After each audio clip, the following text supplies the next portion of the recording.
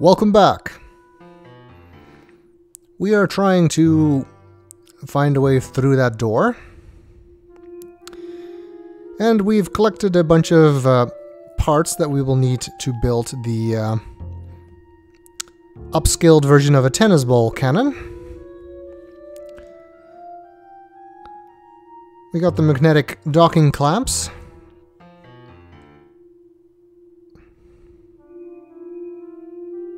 We'll still have to wire them up, Captain. That's going to be the real job. We do also have the wire to do that. Captain, I'll need a little help positioning the clamps correctly while wiring them. Captain, push harder. I'll need these tighter to get more power. I'm giving it all I got, Scotty. I see what you did there.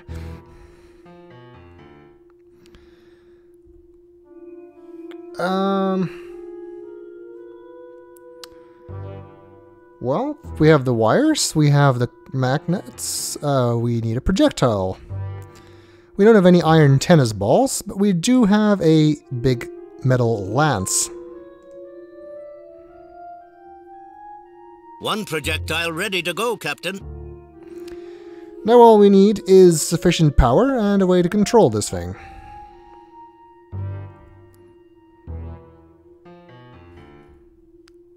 This seems pointless. Lights cascade continually above the surface of this device. Magnetic clamps have been positioned on the surface and wired together as a unit. Okay, I guess you can look at it, sort of. Anyway, in order to get enough power, we need to put the capacitors back on.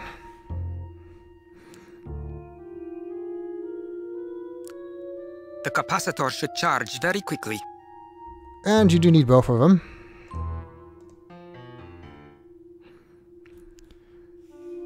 And we just need control, and we have a Klingon control panel here that isn't controlling anything. And it's one of these wires. Actually, Captain, I don't think these will do. They'd survive firing the beastie, but they don't carry enough current for what we're likely to need. I'm sure we could find something that would work in this place. I think he's talking more about the wiring we used on the clamps, which we already fixed up. No, I don't think that's necessary. So I guess it is the other cable then. A standard 350 micron interface cable. I guess that makes sense. Normal heat-resistant wires.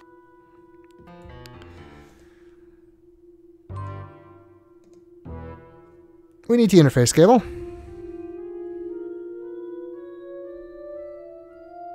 This end's ready, Captain.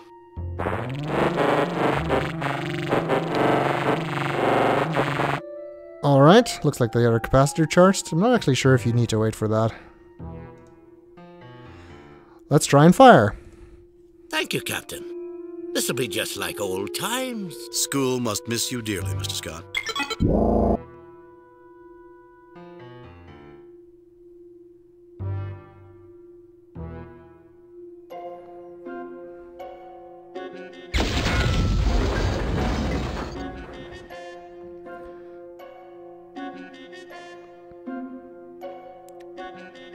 That looked like it worked.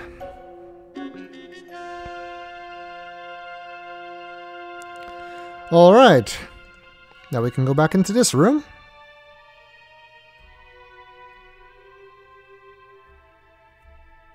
The engineering panel. Look what we've done. A spacesuit. We made a bit of a mess here, didn't we? We had no choice. Remember, who's really at fault here? That we will, Captain. Yes, we had no choice, but it is still a shame that we destroyed these displays. Actually, I forgot something. We do need the capacitors back, even though they will no longer charge on this table. Chekhov takes the capacitor off of the Aurora generator. Chekhov takes the capacitor off of the Aurora generator.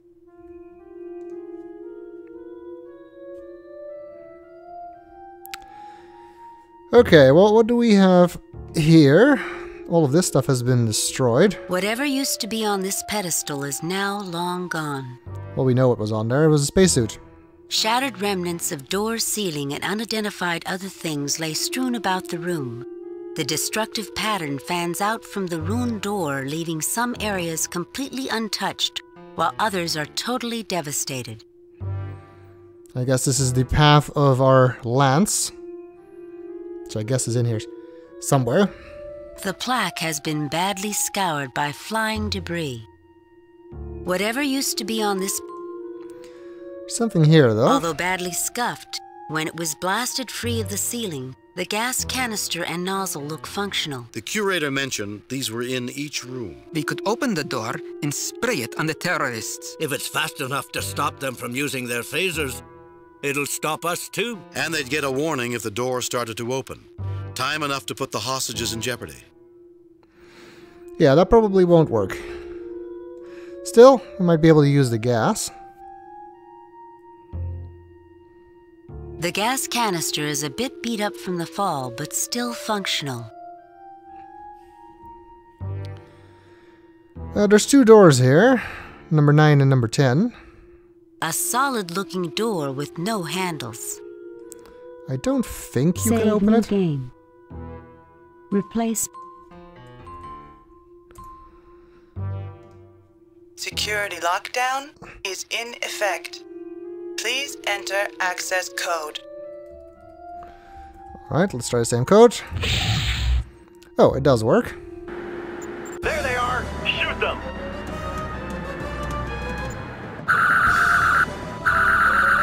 Load a previously saved game. Okay, you could open that door, and I think we found the intruders. Looks like they came through a hole in the wall.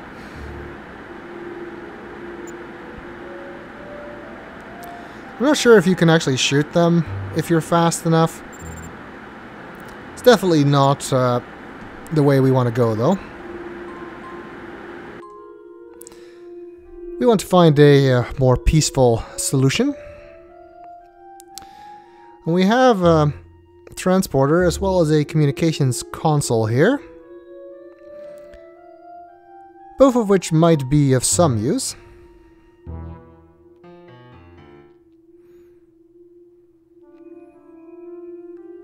Let's see if Scotty can do anything with them. I don't think McCoy would like this transporter, Captain. Even I would not want to use this one. You not use a piece of equipment? Why not, Mr. Scott? This little beastie put out a wee bit of energy discharge during transport. You've heard of the Heisenberg uncertainty principle. Of course, Mr. Scott. Well, this is the Mulligan certainty field, guaranteed to do bad things to you even Dr. McCoy cannot fix. You can block the radiation, but she's not something I'd want to play with unless I absolutely had to. You'd have to repair the wires anyway. And the power unit's been pulled out too. Alright. So we need power and wires. We have wires. It wasn't easy, but the wiring's fixed, Captain. It's never easy, is it, Mr. Scott? Aye, Captain. We still need power, and our capacitors are depleted, and like I said, the table will not charge them anymore. I think we can do with the communications panel.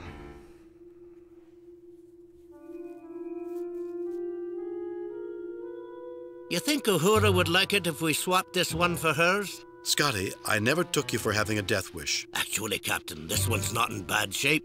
They took the transmitting gear and she's got no power, but other than that, she's in fine condition. They run a ship-shaped museum here. Alright, so that's another option if we can replace the necessary parts and get power. But we can't get what we need from this room, so let's see what we can find through this door.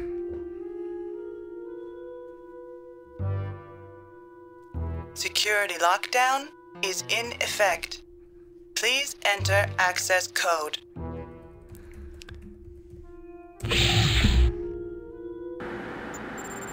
There we go.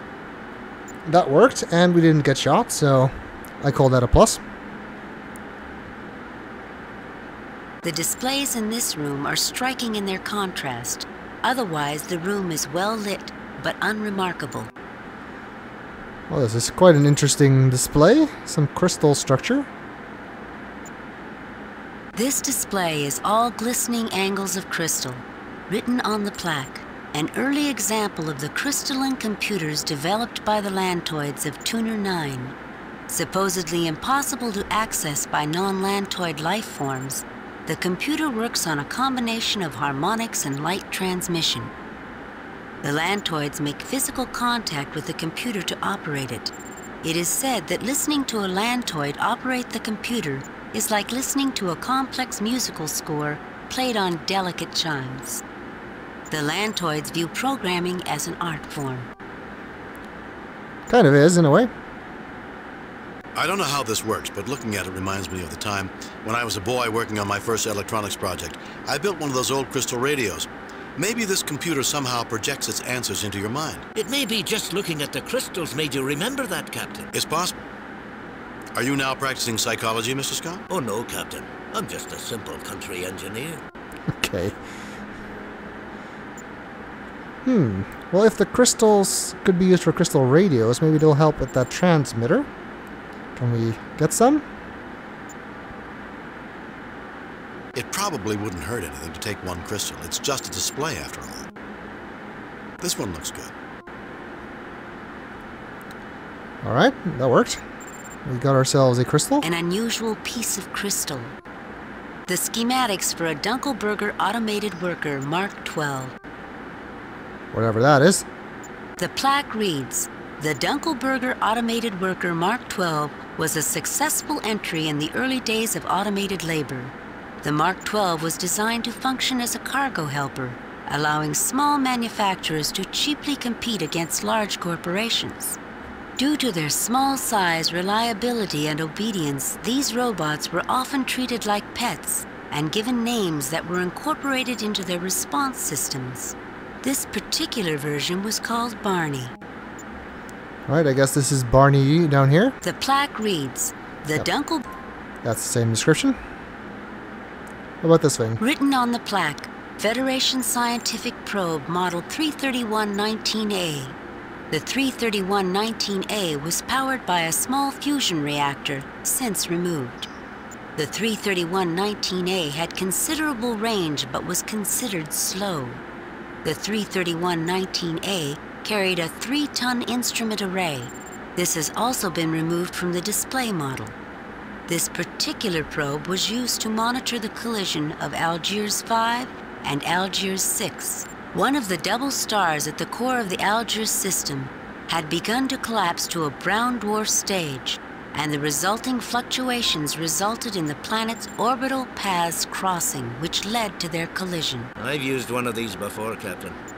Everyone notices the fusion reactor, but I'll bet they forgot the fuel cell that served as backup power for the instrument package. It's probably as dry as a bone after all these years.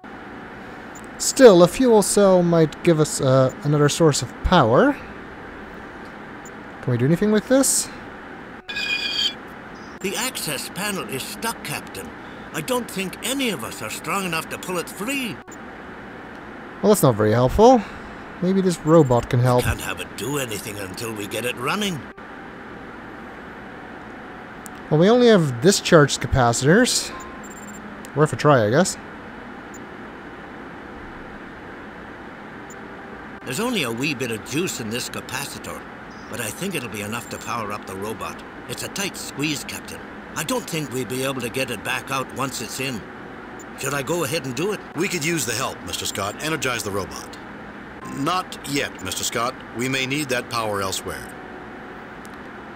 Well, I don't think there's enough power in the capacitors to power the transporter or the radio, so might as well use one of them here. We could use the help, Mr. Scott. Energize the robot.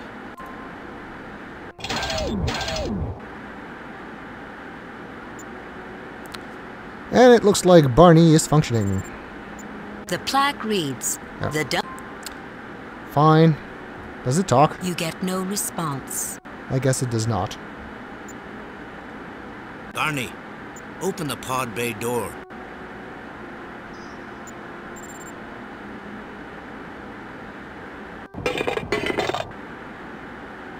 Hooray for Barney!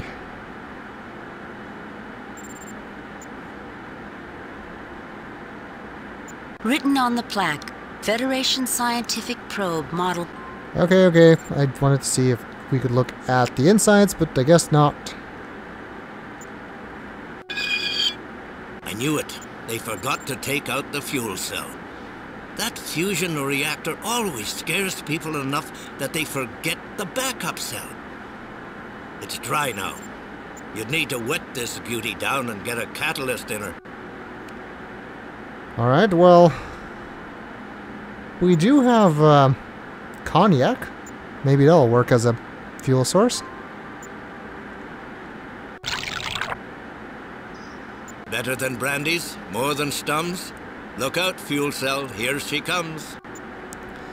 And as a catalyst, maybe the silver tray will work. It's a good thing to build in so much flexibility. The silver isn't a bad catalyst and will act as a contact too. So maybe we can use that to charge our remaining capacitor. All hooked up and charging, Captain.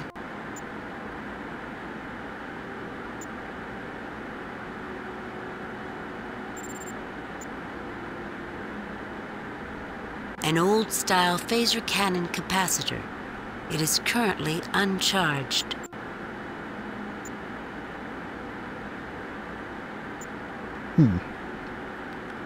Seems to be taking a while. Maybe we need a little bit more fuel. I hate to see a sweet liquid used for something other than tasting, but at least it'll work a fair bit in here. Alright, maybe that will do the trick. There we go.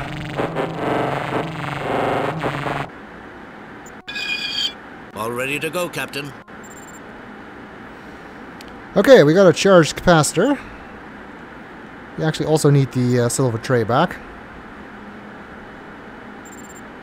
You remove the silver tray.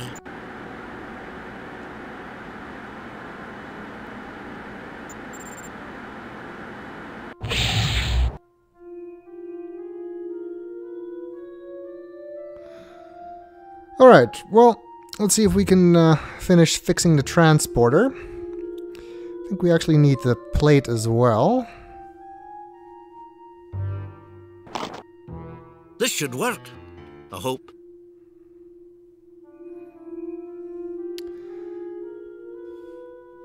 And it needs power, obviously. It's in there, Captain. And we can transport the gas canister. It's inside. We should wait until it's time to transport before we activate the valve. Good idea, Ensign. So, we could all of this. Could do all of this. We could transport it, and it would knock out the guards. And that's great. But I still kind of want to try and talk to them first. For which we will need the radio, which also needs power, which means we need to take the capacitor back. If Scotty isn't in the way. That wasn't easy, Captain. I don't think the beastie wanted to give it up. Sure. So, in order to fix the communications device, I think we need to use Kirk on it first. Let him take a look at it. He was their expert, after all, in crystal radios. I hope the Enterprise looks this good when it's this old. We need the crystal. This reminds me of the time when I was a boy working on my first electronics project. I built one of those old crystal radios. With luck, we'll be able to get this transmitter working. It's been a while, but I think that will work. We need the silver tray as a transmitter, I guess.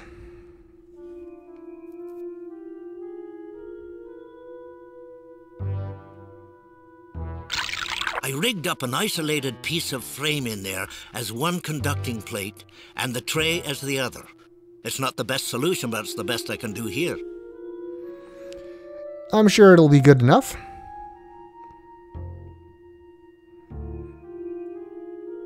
And then this too will need power. I think you'd need to do the transporter thing first in order to get all the points, but you don't want to actually use the transporter.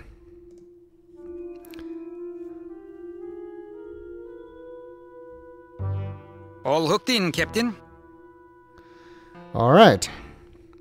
Let's see if it works and see if we can reach somebody. Well, let's see how well this works. Kirk to Enterprise. Kirk to Enterprise. Enterprise, come in. Who is this? This is Captain James T. Kirk of the Starship Enterprise. Seems we've reached somebody, but not the Enterprise. Who are you? Whoever you are, call for help. There are terrorists in the museum. This is Captain Kirk of the Starship Enterprise. I'm in the Smithsonian Museum, where hostages are being held. That seems to be the most useful reply. How interesting. I'm in the Smithsonian Museum holding hostages. Who am I talking to? Sounds like we found the terrorist. You should give up immediately. You have no chance. I'm holding a Corbomite device. Yeah, I don't think that's gonna work this time. Why don't you and I discuss this? Who am I talking to? Let's find out who they are. My name is Lucas. I'm a member of the Lockian family, Onakan. I've never heard of the Onakan family. It's no surprise you haven't heard of us, even though we're one of the largest and oldest families on Lockian. Just shows how much the Federation believes the lies the Soransi pass along. The Soransi are your enemies? I find it unlikely the Federation will take sides. Of course the Federation backs the Soransi. You don't see them taking hostages and setting traps for museum curators, do you? I mean, it's got a point. The Soransi, I find it unlikely the Federation will take sides. We'll go with this one, though. If the Federation isn't backing the Soransi, how do you explain a ceremony giving the Soransi the Quelke? Obviously, the Federation believes their lies. The Kelki? You mean the probe? It is more than just a probe to us. The Quelke discovered Lockian generations ago. The entire race owes its existence to the Quelke. I knew it had great significance. I just didn't know there was anyone else involved. This is when the original planet was on the verge of being destroyed? I thought the Soransi ruled your race. Shouldn't they be the ones that controlled the Kelki? Obviously they don't think so, so telling them that is not gonna ingratiate ourselves. I knew it had great significance. This is when the original planet was on the verge of being destroyed? Let's keep him talking. We have as much claim to that probe as anyone. It sounds like you have a legitimate grievance. Does the Soransi also have a right to the Kelki? Then why is the museum handing the Kelki over to the Soransi? Good question. It's because you're a pack of idiots. You have no idea what's going on. No idea who should have the Quelke. Does the Soransi also have a right to the Kelki? Idiots, huh? Would an idiot do this? I think so. That is what an idiot would do. Hang up. Does the Soransi also have a right to the Kelki? Of course they do, but no more than we have. Then this situation should be looked into more closely by the Federation. We're here with the best intentions. You want peace? We want peace. Then release the hostages now, and we'll talk about a solution. Then release the hostages now, and we'll talk about a solution. They might be able to see that point of view. We deal from power. If you agreed to release the hostages now, the Federation would not only keep the Kelki out of the Soransi's hands for now, but send in mediators to help find a peaceful solution for all. And so do we. Power is something we have far more of than you. You would be wise to give up now and end this foolishness. That doesn't sound like it'll work. If you agreed to release the hostages now... Is that an offer? That's a guarantee. Obviously, I'll have to check with my superiors on this, but I'm certain something can be worked out. That's a guarantee. I think we can guarantee that. Kirk has enough pull to make that happen. Then we have a deal. We will turn off the security override and give ourselves up. And trust the word of Captain Kirk.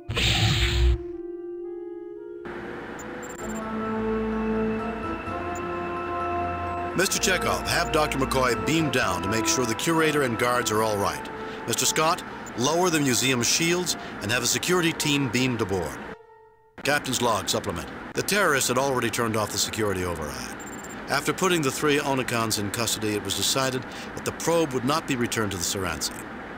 Federation mediators will visit Lockian to assist in the negotiations on the fate of this artifact.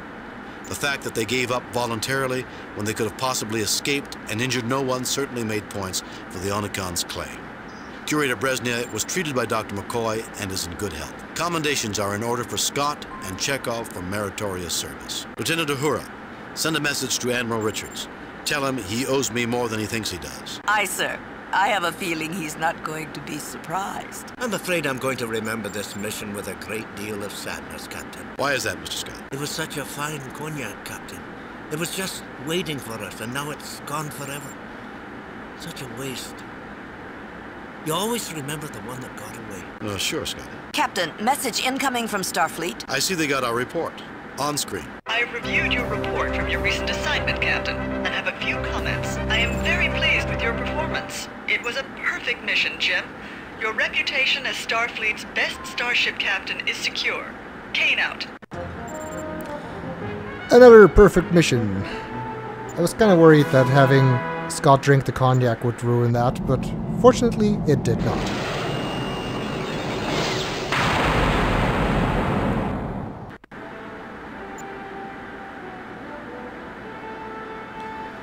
Though this be Captain's madness... log, stardate 6169.3.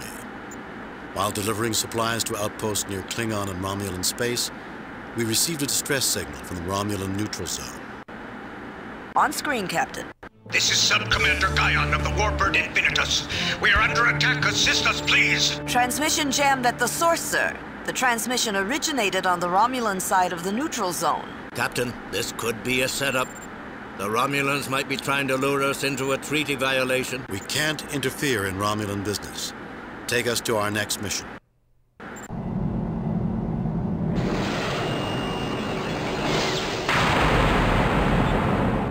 This day is not going well. Captain, we have an emergency message from Starfleet. Code 1. That's a planetary catastrophe. On screen. Captain, a very large alien ship is about to land on the planet Atibus, in the Klingon neutral zone. The aliens stated that they intend to land in the midst of the capital city. Then the ship cut communications with us. Since then, all attempts to contact the alien craft have failed.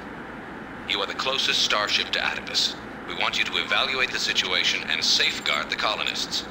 We need you to make contact with the aliens. Alright. That wouldn't be good if they land in the middle of a city. Probably people would get hurt or killed. Well, I guess they could evacuate. They know they're coming. But it would still cause a lot of damage.